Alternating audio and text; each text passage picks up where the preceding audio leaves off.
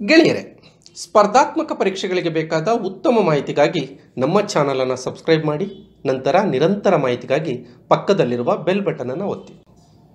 ಸ್ನೇಹಿತರೆ, ಇಂದು ಭಾರತದ ನದಿಗಳ ಬಗ್ಗೆ ತಿಳಿದುಕೊಳ್ಳೋಣ. ಭೂಮಿಯ ಇಳಿಜಾರಿನ ಗುಂಟ ಒಂದು ನಿರ್ದಿಷ್ಟ ಮಾರ್ಗದಲ್ಲಿ ಹರಿದು ಸರೋವರ ಅಥವಾ ಸಮುದ್ರವನ್ನು ಸೇರುವ ನೀರಿನ ಜಲಧಾರೆಗೆ ನದಿ ಎನ್ನುವರು. ನದಿಗಳ ಬಗ್ಗೆ ಅಧ್ಯಯನ ಮಾಡುವುದಕ್ಕೆ ಪೊಟೊಮಾಲಜಿ ಎನ್ನುವರು. ಭಾರತದ ನದಿಗಳನ್ನು ಎರಡು ವಿಧಗಳಾಗಿ ವಿಂಗಡಿಸಲಾಗಿದೆ: ಉತ್ತರ ಭಾರತದ ನದಿಗಳು ಮತ್ತು ದಕ್ಷಿಣ ಭಾರತದ ನದಿಗಳು. ಉತ್ತರ ಭಾರತದ ನದಿಗಳು ಸರ್ವಕಾಲಿಕ ನದಿಗಳಾಗಿವೆ ಹಾಗೂ ದಕ್ಷಿಣ ಭಾರತದ ನದಿಗಳು ಮಳೆಗಾಲದಲ್ಲಿ ಮಾತ್ರ ತುಂಬಿ ಹರಿಯುತ್ತವೆ. ಬೇಸಿಗೆ ಕಾಲದಲ್ಲಿ ದಕ್ಷಿಣ ಭಾರತದ ನದಿಗಳ ನೀರಿನ ಮಟ್ಟ ಕಡಿಮೆಯಾಗುತ್ತದೆ. ಉತ್ತರ ಭಾರತದ ನದಿಗಳಲ್ಲಿ ಸಿಂಧೂ ನದಿ, ಗಂಗಾ ನದಿ, ಬ್ರಹ್ಮಪುತ್ರ ನದಿಗಳು ಪ್ರಮುಖ ನದಿಗಳಾಗಿವೆ. ಉತ್ತರ ಭಾರತದ ನದಿಗಳು: ಸಿಂಧೂ ನದಿ. ಟಿಬೆಟಿನ ಕೈಲಾಸ ಪರ್ವತದಲ್ಲಿ ಸಿಂಧೂ ನದಿ ಉಗಮವಾಗುತ್ತದೆ. ಟಿಬೆಟ್ ದೇಶದಲ್ಲಿ ಸಿಂಧೂ ನದಿಗೆ ಸಿಂಗೆ ಕಂಬಾಬಾ ಎಂದು ಕರೆಯುವರು. ಈ ನದಿಯು ಟಿಬೆಟ್ನಿಂದ ಜಮ್ಮು ಕಾಶ್ಮೀರ ರಾಜ್ಯದ ಮೂಲಕ ಭಾರತವನ್ನು ಪ್ರವೇಶಿಸುವುದು. ಜಮ್ಮು ಕಾಶ್ಮೀರ ರಾಜ್ಯದಲ್ಲಿನ ಲಡಾಖ್ ಮತ್ತು ಜಾಸ್ಕರ್ ಸರಣಿಗಳ ಮುಖಾಂತರ ದಕ್ಷಿಣಕ್ಕೆ ಹರಿದು ಉತ್ತರ ಪಂಜಾಬಿನ ನಂಗಪರ್ವತ ಎಂಬಲ್ಲಿ ಪಾಕಿಸ್ತಾನ ದೇಶವನ್ನು ಪ್ರವೇಶಿಸಿ ಪಾಕಿಸ್ತಾನದ ಮೂಲಕ ಹರಿದು ಅರಬ್ಬಿ ಸಮುದ್ರವನ್ನು ಸೇರುವುದು. ಸಿಂಧೂ ನದಿಯ ಒಟ್ಟು ಉದ್ದ 2880 ಕಿಲೋಮೀಟರ್ಗಳಾಗಿದ್ದು, ಇದು ಭಾರತದಲ್ಲಿ ಕೇವಲ 709 ಕಿಲೋಮೀಟರ್ ಉದ್ದವಾಗಿ ಹರಿಯುತ್ತದೆ. ಉಳಿದಂತಹ ಭಾಗ ಪಾಕಿಸ್ತಾನದ ಮೂಲಕ ಹರಿಯುವುದು. ಸಿಂಧೂ ನದಿಗೆ ಭಾರತದಲ್ಲಿ 5 ಉಪನದಿಗಳಿವೆ: ಝೀಲಂ, ಚೀನಾಬ್, ರಾವಿ, ಬಿಯಾಸ್, ಸಟ್ಲೇಜ್.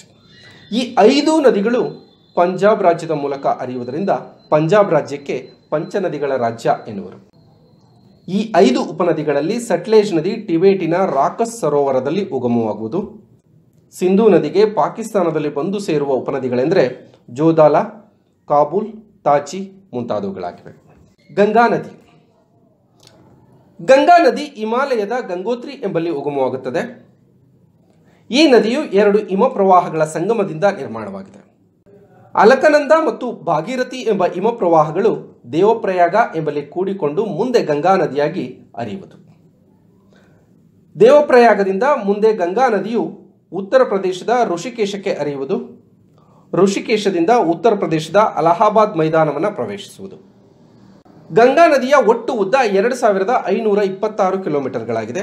ಇದು ಭಾರತದ ಅತಿ ಉದ್ದವಾದ ನದಿಯಾಗಿದೆ. ಉತ್ತರ ಪ್ರದೇಶದ ಅಲಹಾಬಾದ್ ಮೈದಾನ ಪ್ರದೇಶದಿಂದ ಮುಂದೆ ಗಂಗಾ ನದಿಯು ಪದ್ಮಾ ಮತ್ತು ಹೂಗ್ಲಿ ನದಿಗಳಾಗಿ ಹರಿಯುವುದು.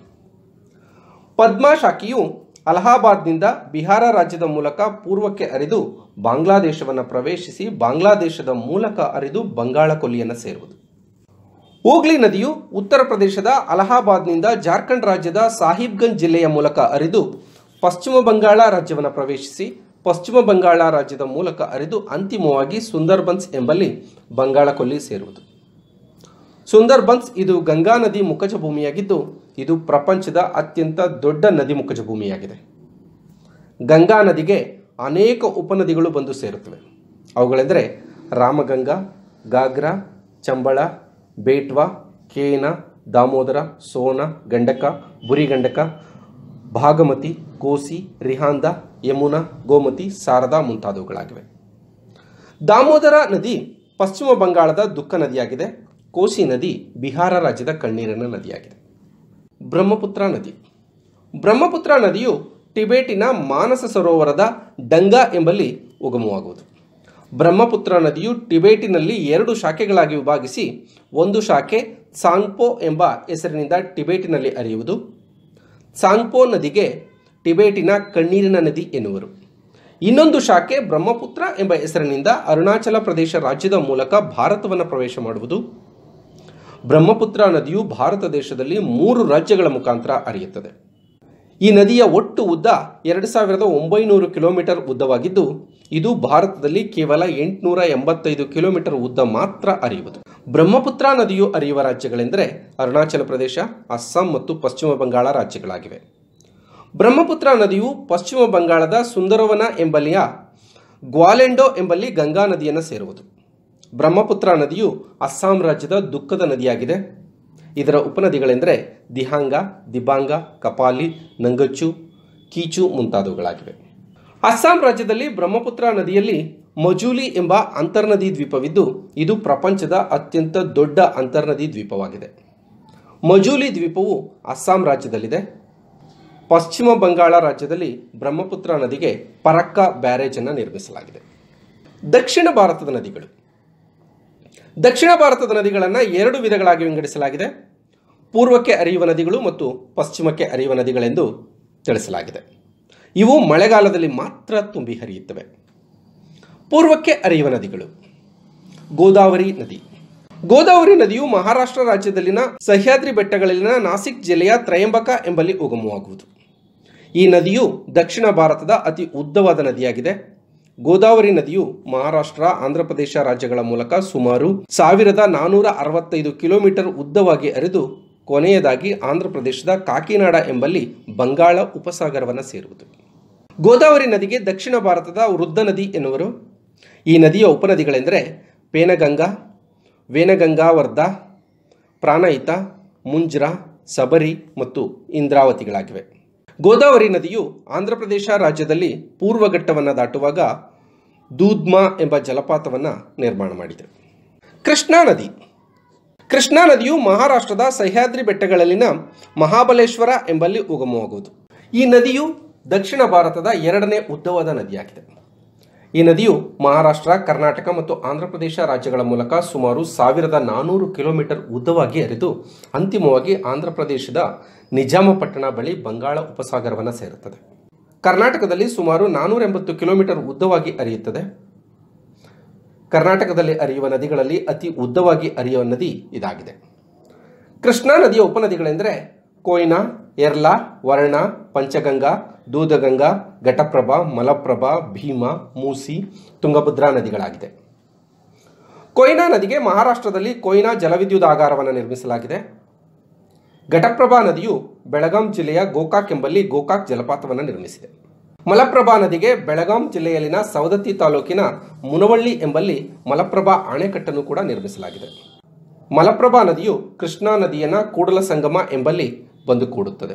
ತುಂಗಭದ್ರಾ ನದಿಯು ಕೃಷ್ಣಾ ನದಿಯ ಮುಖ್ಯ ಉಪನದಿಯಾಗಿದ್ದು 640 ಕಿಲೋಮೀಟರ್ ಉದ್ದವಾಗಿ ಹರಿಯುತ್ತದೆ. ತುಂಗಭದ್ರಾ ನದಿ ಕರ್ನಾಟಕದ ಈಶಾನ್ಯ ದಿಕ್ಕಿಗೆ ಹರಿಯುತ್ತದೆ. ಕರ್ನಾಟಕ ಮತ್ತು ಆಂಧ್ರಪ್ರದೇಶ ರಾಜ್ಯಗಳ ಮಧ್ಯದಲ್ಲಿ ಕೃಷ್ಣಾ ಜಲವಿವಾದವಿರುತ್ತದೆ. ಮಹಾನದಿ. ಮಹಾನದಿಯು ಛತ್ತೀಸ್ಗಢ ರಾಜ್ಯದ ರಾಯಪುರ ಜಿಲ್ಲೆಯ ಸಿಂಹಾವ್ ಎಂಬಲ್ಲಿ ಉಗಮವಾಗುತ್ತದೆ. ಮಹಾನದಿಯು ಛತ್ತೀಸ್ಗಢ ಮತ್ತು ಒರಿಸ್ಸಾ ರಾಜ್ಯದ ಮೂಲಕ ಸುಮಾರು 885 ಕಿಲೋಮೀಟರ್ ಉದ್ದವಾಗಿ ಹರಿದು ಒರಿಸ್ಸಾ ರಾಜ್ಯದಲ್ಲಿನ ಕಟಕ ಎಂಬಲ್ಲಿ ಬಂಗಾಳ ಉಪಸಾಗರವನ್ನು ಸೇರುತ್ತದೆ. ಮಹಾನದಿಗೆ ಒರಿಸ್ಸಾ ರಾಜ್ಯದ ಕಣ್ಣೀರಿನ ನದಿ ಎಂದು ಕರೆಯುವರು. ಈ ನದಿಯ ಉಪನದಿಗಳೆಂದರೆ ಸುವರ್ಣರೇಖಾ, ಶಿವನಾಥ, ಆಸ್ದೋ, ಮುಂಡಾ, ಇಬ್ ಮತ್ತು ವೃಕ್ಷಿಕಲ್ಯ ನದಿಗಳಾಗಿವೆ. ಮಹಾನದಿಗೆ ಹಿರಾಕುಡ್, ತಿಕ್ಕರಪಾರ ಮತ್ತು ನಾರಾಜು ಅಣೆಕಟ್ಟೆಗಳನ್ನು ನಿರ್ಮಿಸಲಾಗಿದೆ. ಕಾವೇರಿ ನದಿ. ಕಾವೇರಿ ನದಿಗೆ ದಕ್ಷಿಣ ಭಾರತದ ಗಂಗಾ ನದಿ ಎಂದು ಕರೆಯುವರು. ಈ ನದಿಯು ಕೊಡಗು ಜಿಲ್ಲೆಯ ಬ್ರಹ್ಮಗಿರಿ ಬೆಟ್ಟಗಳಲ್ಲಿನ ತಲಕಾವೇರಿ ಎಂಬಲ್ಲಿ ಉಗಮವಾಗುತ್ತದೆ. ಕಾವೇರಿ ನದಿಯು ಕರ್ನಾಟಕ, ಕೇರಳ ಮತ್ತು ತಮಿಳುನಾಡು ಈ ರಾಜ್ಯಗಳ ಮೂಲಕ ಸುಮಾರು 805 ಕಿಲೋಮೀಟರ್ ಉದ್ದವಾಗಿ ಹರಿಯುತ್ತದೆ. ಕರ್ನಾಟಕ ರಾಜ್ಯದ ಮೂಲಕ 380 ಕಿಲೋಮೀಟರ್ ಉದ್ದವಾಗಿ ಹರಿಯುವುದು. ಕಾವೇರಿ ನದಿಯು 3 ರಾಜ್ಯಗಳ ಮೂಲಕ ಹರಿದು ತಮಿಳುನಾಡಿನ ಕಾವೇರಿ ಪಟ್ಟಣ ಎಂಬಲ್ಲಿ ಬಂಗಾಳ ಉಪಸಾಗರದಲ್ಲಿ ಸೇರುವುದು.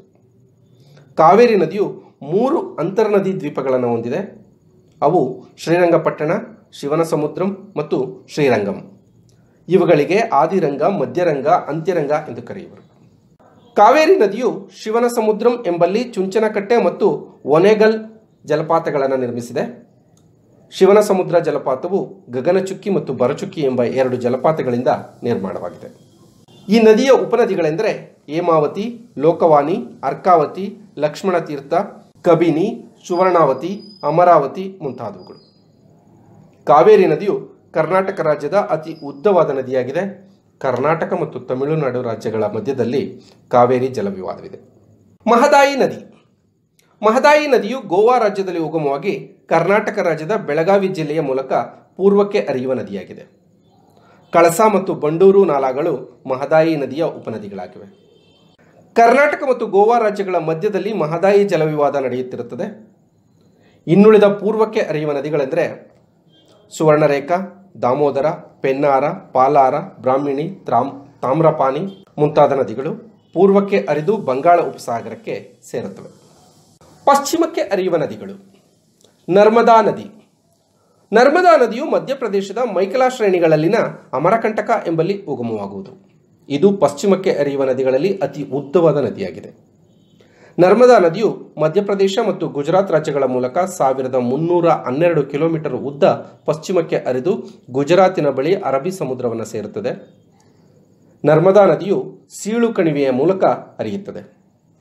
ಇದರ ಉಪನದಿಗಳೆಂದರೆ ಬುರನೇರ, ಸುಕ್ತ, ಬರ, ಮಾರಮತಿಯಾರ, ತಾವಾದೂದಿ, ಶೇರ್, ಸಕ್ಕರ, ಬಂಜಾರ ಮುಂತಾದವುಗಳಾಗಿವೆ. ನರ್ಮದಾ ನದಿಯು 3 ಜಲಪಾತಗಳನ್ನು ನಿರ್ಮಾಣ ಮಾಡಿದೆ. ಅವುಗಳೆಂದರೆ ಕಪಿಲದರ, ದುವಂದರ್, ದರ್ದಿ ಜಲಪಾತಗಳಾಗಿವೆ. ಈ ನದಿಯಿಂದ ಮುಖಜ ಭೂಮಿ ನಿರ್ಮಾಣವಾಗಿರುವುದಿಲ್ಲ. ತಪತಿ ನದಿ. ತಪತಿ ನದಿಯು ಮಧ್ಯಪ್ರದೇಶದ ಸಾತ್ಪುರ ಬೆಟ್ಟಗಳಲ್ಲಿನ ಮುಲ್ತಾಯ ಎಂಬಲ್ಲಿ ಉಗಮವಾಗುವುದು. ತಪತಿ ನದಿಯು ಮಧ್ಯಪ್ರದೇಶ ಮತ್ತು ಗುಜರಾತ್ಗಳ ಮೂಲಕ ಸುಮಾರು 725 ಕಿಲೋಮೀಟರ್ ಉದ್ದವಾಗಿ ಹರಿದು ಗುಜರಾತಿನ ಸೂರತ್ ಎಂಬಲ್ಲಿ ಅರಬ್ಬಿ ಸಮುದ್ರ ಸೇರುವುದು. ಇದರ ಉಪನದಿಗಳೆಂದರೆ ಪಾಲ್ಕಿಟ್ಟ, ದತ್ತರಂಜ, ಗಂಜಾಲ, ಅರ್ಕಿ, ಅರಣಾವತಿ, ಮಾಕಂಕಿ ಮುಂತಾದವುಗಳಾಗಿವೆ. ತಪತಿ ನದಿಯಿಂದ ಮುಖಜ ಭೂಮಿ ನಿರ್ಮಾಣವಾಗುವುದಿಲ್ಲ. ಶರಾವತಿ ನದಿ. ಶರಾವತಿ ನದಿಯು ಶಿವಮೊಗ್ಗ ಜಿಲ್ಲೆಯ ತೀರ್ಥಹಳ್ಳಿಯ ಅಂಬುತೀರ್ಥ ಎಂಬಲ್ಲಿ ಉಗಮವಾಗುವುದು. ಇದು 132 ಕಿಲೋಮೀಟರ್ ಉದ್ದವಾಗಿ ಹರಿಯುತ್ತದೆ. ಶರಾವತಿ ನದಿಯು ಶಿವಮೊಗ್ಗ, ಉತ್ತರ ಕನ್ನಡ ಜಿಲ್ಲೆಗಳ ಮೂಲಕ ಹರಿದು ಹೊನ್ನಾವರ ಬಳಿ ಅರಬ್ಬಿ ಸಮುದ್ರ ಸೇರುತ್ತದೆ. ಈ ನದಿಯು ಗೇರುಸೊಪ್ಪ ಎಂಬಲ್ಲಿ ಜೋಗ ಜಲಪಾತವನ್ನು ನಿರ್ಮಾಣ ಮಾಡಿದೆ.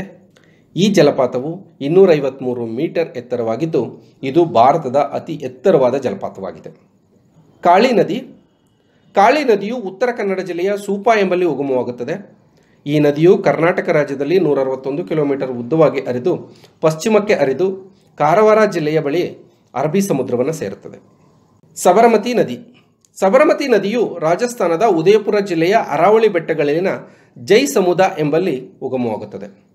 ಈ ನದಿಯು ರಾಜಸ್ಥಾನ ಮತ್ತು ಗುಜರಾತ್ ರಾಜ್ಯಗಳ ಮೂಲಕ 238 ಕಿಲೋಮೀಟರ್ ಉದ್ದವಾಗಿ ಹರಿದು ಅರಬ್ಬಿ ಸಮುದ್ರವನ್ನು ಸೇರುತ್ತದೆ. ಲೂನಿ ನದಿ.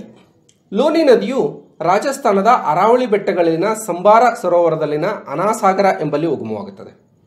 ಈ ನದಿಯು ರಾಜಸ್ಥಾನ ರಾಜ್ಯದಲ್ಲಿ ಸುಮಾರು 450 ಕಿಲೋಮೀಟರ್ ಉದ್ದವಾಗಿ ಹರಿದು ಗುಜರಾತಿನ ಕ್ಯಾಂಬೆಯಲ್ಲಿ ಸೇರುತ್ತದೆ. ಲೂನಿ ನದಿಯು ರಾಜಸ್ಥಾನದ ಪ್ರಮುಖ ನದಿಯಾಗಿದೆ. ನೇತ್ರಾವತಿ ನದಿ. ನೇತ್ರಾವತಿ ನದಿಯು ಚಿಕ್ಕಮಗಳೂರು ಜಿಲ್ಲೆಯ ಕುದುರೆಮುಖದಲ್ಲಿನ ಬಲ್ಲಾಳರಾಯನ ದುರ್ಗ ಎಂಬಲ್ಲಿ ಉಗಮವಾಗುತ್ತದೆ. ಈ ನದಿಯು 160 ಕಿಲೋಮೀಟರ್ ಉದ್ದವಾಗಿ ಹರಿದು ಅರಬ್ಬಿ ಸಮುದ್ರವನ್ನು ಸೇರುತ್ತದೆ. ಪೆರಿಯಾರ್ ನದಿ. ಪೆರಿಯಾರ್ ನದಿಯು ಕೇರಳ ರಾಜ್ಯದಲ್ಲಿನ ಪೆರಿಯಾರ್ ಸರೋವರ ಎಂಬಲ್ಲಿ ಉಗಮವಾಗುತ್ತದೆ. ಇದು 225 ಕಿಲೋಮೀಟರ್ ಉದ್ದವಾಗಿ ಹರಿಯುತ್ತದೆ. ಕೇರಳದ ಎರ್ನಾಕುಲಂ ಎಂಬಲ್ಲಿ ಅರಬ್ಬಿ ಸಮುದ್ರವನ್ನು ಸೇರುತ್ತದೆ. ಜುವಾರಿ ಮತ್ತು ರಾಜೋಲಾ ನದಿಗಳು. ಈ ನದಿಗಳು ಗೋವಾ ರಾಜ್ಯದಲ್ಲಿ ಉಗಮವಾಗಿ ಪಶ್ಚಿಮಕ್ಕೆ ಹರಿದು ಅರಬ್ಬಿ ಸಮುದ್ರವನ್ನು ಸೇರುತ್ತವೆ. ಇನ್ನುಳಿದ ನದಿಗಳಾದಂತಹ ಪಂಜಾ ನದಿ, ಗಂಗಾವಳಿ, ಅಗನಾಶಿನಿ, ಶಾಲ್ಮಲಾ ನದಿಗಳು ಪಶ್ಚಿಮಕ್ಕೆ ಹರಿದು ಅರಬ್ಬಿ ಸಮುದ್ರವನ್ನು ಸೇರುತ್ತವೆ. ಇದಿಷ್ಟೂ ವಿಚಾರಗಳು ಭಾರತದ ನದಿಗಳು ಮತ್ತು ದಕ್ಷಿಣ ಭಾರತ ಮತ್ತು ಉತ್ತರ ಭಾರತದ ನದಿಗಳ ಸಂಪೂರ್ಣ ಚಿತ್ರಣವಾಗಿದೆ. ಇಂತಹ ಸಾಮಾನ್ಯ ಜ್ಞಾನ ಮತ್ತು ಸ್ಪರ್ಧಾತ್ಮಕ ಪರೀಕ್ಷೆಗಳಿಗೆ ಉಪಯುಕ್ತವಾದ ಮಾಹಿತಿಗಾಗಿ ನಮ್ಮ ಚಾನಲನ್ನು ಸಬ್ಸ್ಕ್ರೈಬ್ ಮಾಡಿ ಮತ್ತು ನಿರಂತರ ಮಾಹಿತಿಗಾಗಿ ಪಕ್ಕದಲ್ಲಿರುವ ಬೆಲ್ ಬಟನ್ ಅನ್ನು ಒತ್ತಿ. ಧನ್ಯವಾದಗಳು.